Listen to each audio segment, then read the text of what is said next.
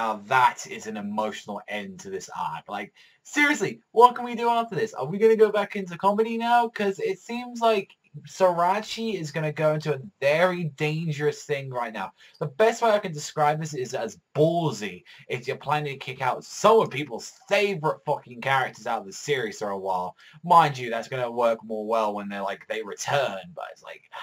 There's a lot to be said about this chapter. So straight up, let me get it straight up by saying that the Shinsengumi are like being told to abandon Edo straight up. And like Katsura is bringing up some good points, saying like, if you stay right now in these political conditions, so like, yeah, you and fucking Kondo and Matsuraya, you guys are going to be in danger. Straight up, you can't die without achieving anything like the Ichigai. You've got to understand that. It's like Nobunobu, that fucking piece of shit that he is. You know, you made him lose face. You also angered him by your rebellion. Right now, you guys are the main face of the rebellion. If you guys die or anything happens to you, you're the symbol of this rebellion. If you die, that's it. That flame, that fucking ignition that you got to people, the best thing that you guys can do right now is go out there, recruit more people, get a small army to rebel, and that's their duty right now. They have to do this to get everyone else there.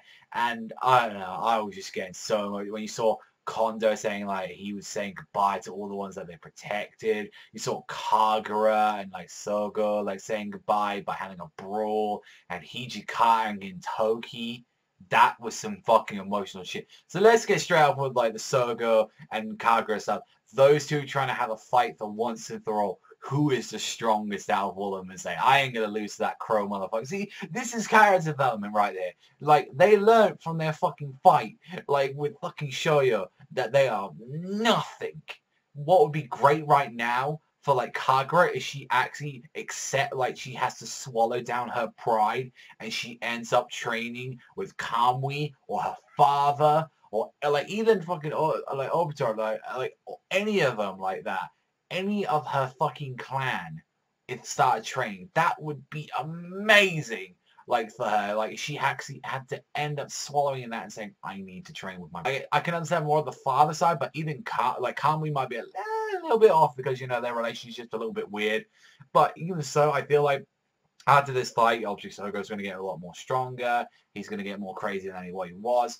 The same thing can kind of be said for Kagura as well. It really depends like what he wants to do with Kagura. I could feel this could be a perfect time to give some more development with Kagura, but mind you, Kagura needs to stay in the story. So I feel it'd be weird if like everyone starts disappearing. And right now, this is the whole reason why like, you know, Yori's are staying behind in the first place.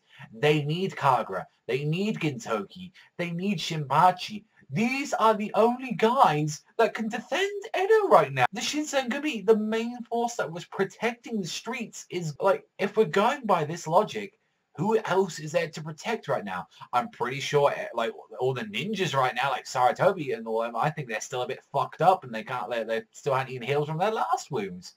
I don't even think they're remotely like ready yet to go against this stuff.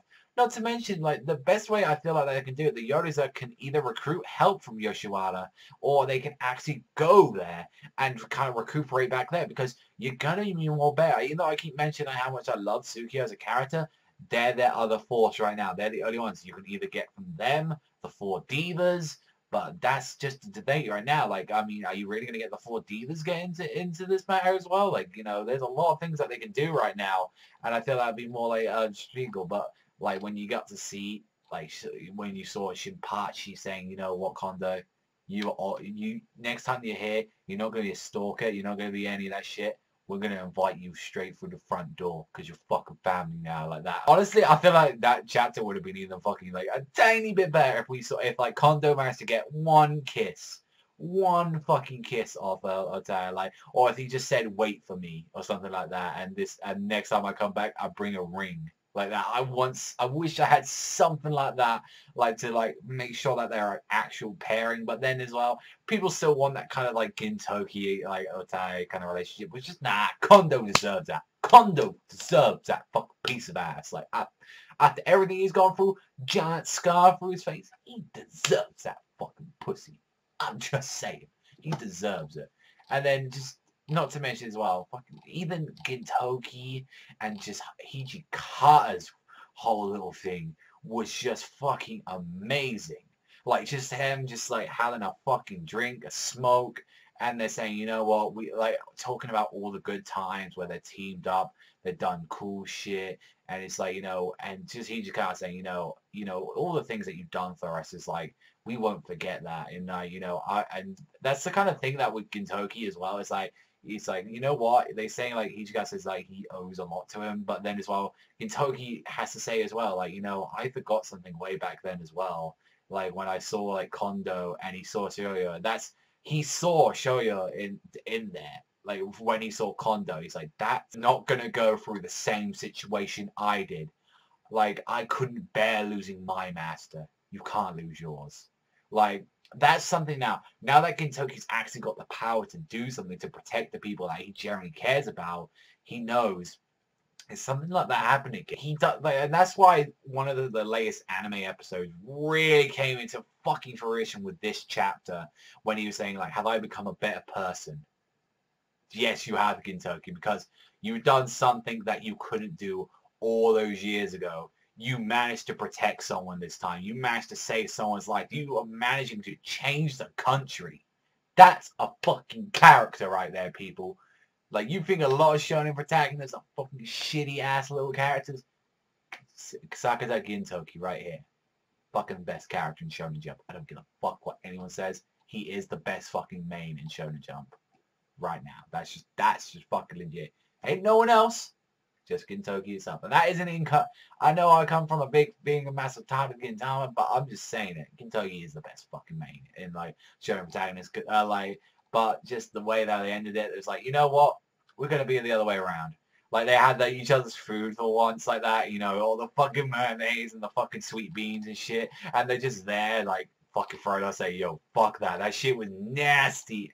And just the laughing and, like, even Kagura and Sogou's, like fight ending up in a draw. Even, like, Kondo saluting them saying, you know, goodbye, everyone, like that. And it's, like, just seeing them all together, like, just back to where they started, like, all of the Shinsengumi and saying, you know, we're back to what we wanted to, you know, like, we're back to, like, becoming samurais of Edo. And it's just like, oh, that's just a great-ass chapter. It's a great finale. However, which do I go with? Do I go with the Takasugi arc that we just had? Or do I go with this one? Because this one's fucking great. I'd like to say that they're both on equal standards. The Takasugi fight and everything that standing for right there was godlike. Was fucking insane. This as well was fucking amazing. With the whole reveal of Shoyo and, like, the whole thing that's going on with the Shinsengumi and the death as well. It's like they're both on equal standings. Both are fucking perfect arcs. Questions are, where are we going to go right now and what's going to happen now with Naruto? That's the big question, but great chapter. That's all I've got to say. Thank you very much for watching as always, and I'll see you guys next time.